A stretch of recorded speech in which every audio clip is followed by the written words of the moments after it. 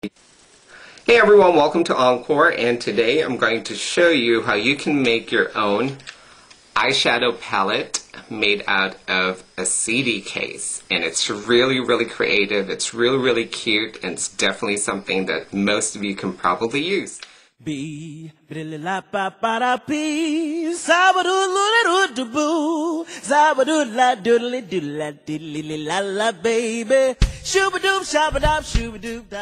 Hey everyone, welcome back. So this project is really ideal for those of you guys who send a budget, or maybe you're a college student or high school student even, or maybe your local Mac store doesn't have this in stock, or maybe there's not even a Mac store available in your area. So this is definitely an alternative to having a palette if you wish or wanted to have one. And I know there's other probably videos and tutorials online that has shown this, but I thought I'd make one putting my own kind of version to it, and kind of suggest other alternatives too as far as the materials that you can use. So anyway, to begin with, you're going to need basically a CD, but actually you're just going to need the case. Now you can buy these at like drugstores, and sometimes like this one's like 99 cents or like really inexpensive, or sometimes you go to like Walgreens and their CDs are 2 for $5, or maybe just any like really inexpensive, because you're just going to need the case part, okay? And you're going to need magnets in sheets, alright? Now you can get the peel-off kind, which is very, highly recommended because it's so easy. You just peel it off and then stick it onto anything. Now, I picked this one up from Michael's, and these are not the stick-on kind, but that's okay because I'm just going to use adhesive, so it's no big deal. But, I meant to get the peel-off kind, but this is going to work just as well. Alright, you're going to need a ruler, and you're going to need scissors, and of course you're going to need a marker, so that way you can draw lines and whatnot. And you're going to need glue if you got the kind I got, and if it doesn't peel off, I'm just going to use some adhesive to adhere that. And what else are we going to need? Of course you're going to need your eyeshadows, and preferably in a palette. They already have magnets in them in the back. And if you depot, make sure to watch my depotting tutorial, and you can do that as well. And to label the palette, there's so many ways you can do that. And what I'm going to do is I'm actually going to use some photo paper, and it can be glossy or matte, doesn't matter really.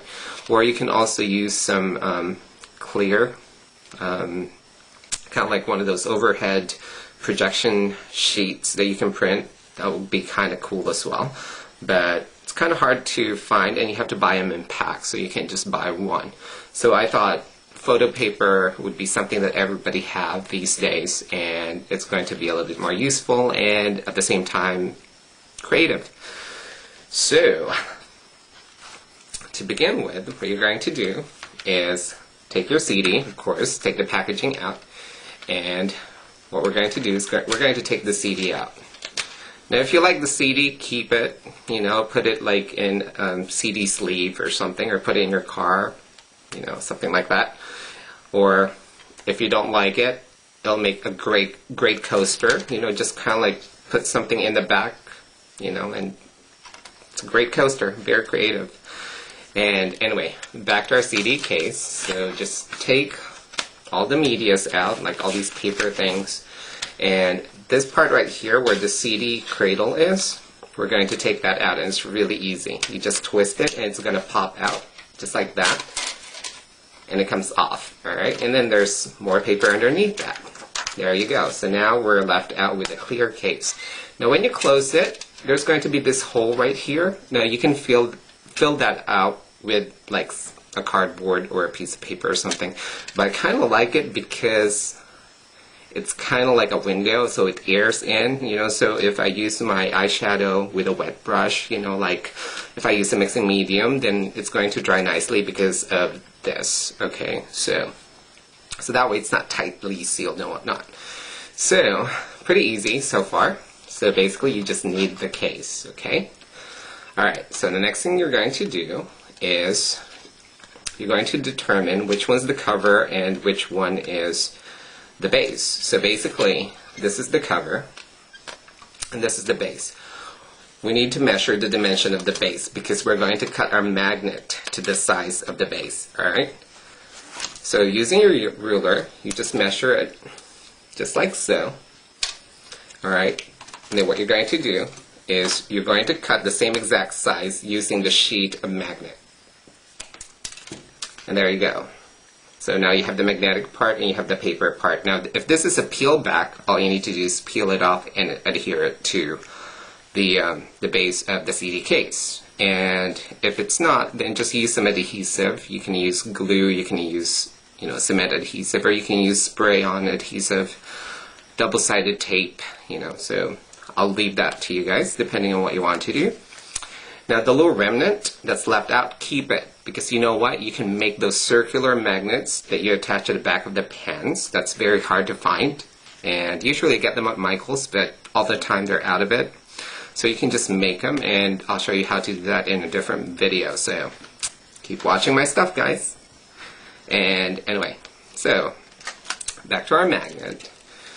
So basically, again, if this is a stick-on, you're just going to simply insert it. Make sure it's on the base. Okay, so this is the lid, and this is the base. And we're just going to adhere this, the other way, right into the base, just like that. Okay, so now I adhered it to the base of the CD case, and it's already dry. And the next thing we're going to do is we're going to fill them up with our eyeshadow pans. So just take them off the packaging. And they already have magnets in them if you buy the refill pans. And we're just going to line them up. And as you can see, it sticks to the magnet. So it's really, really cool idea, right? So just fill it in, the whole thing. And the next thing we're going to do is basically take a picture of this, because that's where the photo paper is going to come in. Okay, so once you arrange all the colors and they're all nicely even spaced out, it should look like this. And look how nicely it's holding up. So it's pretty cool. And then when you put the lid on, you have yourself a really cute palette. Now all you need to do is basically label it the way you wanted it. And again, you can do a clear label on top of this, or just kind of be as creative as you want to be. So that way there's some form of an identification for the color, so oh, okay, well, that's Arctic Blue, or that's Brulee, or that's Vanilla. So what I'm going to do is I'm actually going to take a picture of this on the top, and then I'm going to label it using Word or maybe PowerPoint or anything like that, to put the labels in, and then I'm going to print it into my glossy photo paper. So I'm going to do that real quick, and I'll be back and show you what it looks like. Okay, so I've taken a picture of the palette and printed it on photo paper, and I also labeled it with the names of the color, just like so, and then cut it out to the size of the cover of the CD case. So the next step is really, really easy. So here's our palette, and I'm just going to insert this right into the front part, which is the cover. And you can secure this with the tape as well. Alright. So now, just to turn it around, here you go. So all your pans are nicely arranged. And then you close it, and then there it is. You got the lid and the matching colors, so you know what's in it. Okay, well, hopefully this is something that's useful for you guys, and until next time, I'll see you guys soon. Bye!